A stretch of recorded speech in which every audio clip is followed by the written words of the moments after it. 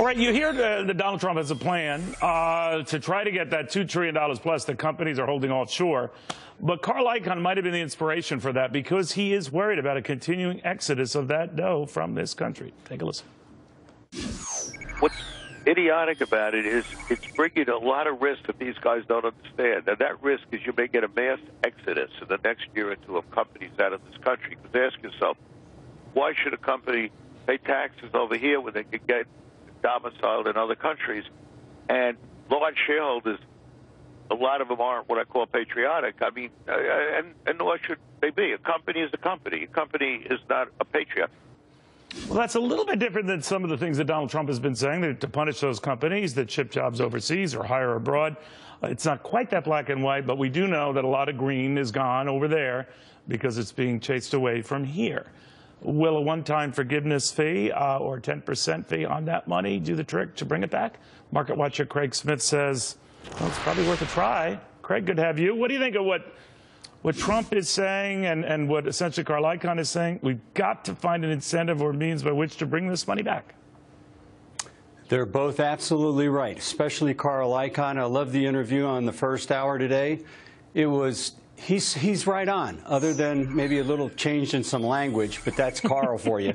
You know, he's got it right, Neil. And think about this. Let's just say the number's $2.1 trillion. I think it's higher than that, but let's just say it's $2.1 trillion. And we brought that back into America and charged a 10% flat rate, and you get to pay that over time.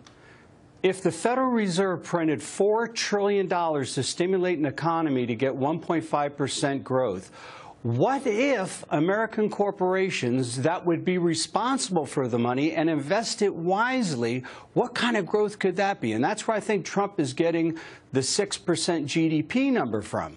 And that doesn't even count that if you cap corporate tax rates at 15%, we would be a nation that every single industry in the world would want to make their domicile. We'd have the lowest, other than Bermuda and those, the lowest rates of an industrial type of country in the world, Neil. This plan, whether it was Trump who did it, or Carl Icahn, or Ted Cruz, or Carly Fiorina, it doesn't matter. The plan makes sense, Neil, and it will get the economy growing. And when you have an economy growing, people are paying more taxes. When you have more taxes, you can fix the debt problem. You know, the one thing that's weird, though, Craig, you think about it, every time, and you're right, tax cuts, produce a great deal of revenue. Unfortunately, we've discovered under Democrats and Republicans, they'll spend it. So if that money comes in, I almost want a law in place that you cannot add to our deficits and debt with this extra money you're going to get. No, that'd be a great idea, Neil. If we could put fiscal restraint in place along with this, we would have a winning combination for an economic renaissance in this country. And think about it, Neil. Out of recessions, small businesses create 72% of all the new jobs. Most small businesses are paying personal income tax rates on the earnings that they make. If they were only to have to pay 15% rates, which would be the cap for all corporations, all businesses, think about the additional money that would give them to make improvements on their business, to hire more people. Carl Icahn and Donald Trump know this end. This is their wheelhouse, Neil. They understand how business works. Barack Obama hasn't run anything but his mouth his entire life. And these men know how to run industries. They know how to run business. They know how to generate revenue. And when you have revenue, you have taxes. And when you have taxes, you have income. And if we could do it in a responsible way where they restrain themselves on the spending. Hey, Neil, I said this on your program years ago.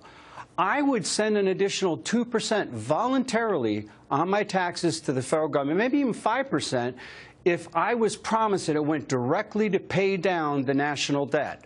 But you know as well as I do, they'll just put it in the big till and just spend 5% more money. They just won't do that. And by the way, never make promises like that, young man. But Craig Smith, it is always good having you. Thank you very, very much. Good seeing you, Neil. All right. See, Craig's got the interest of the country.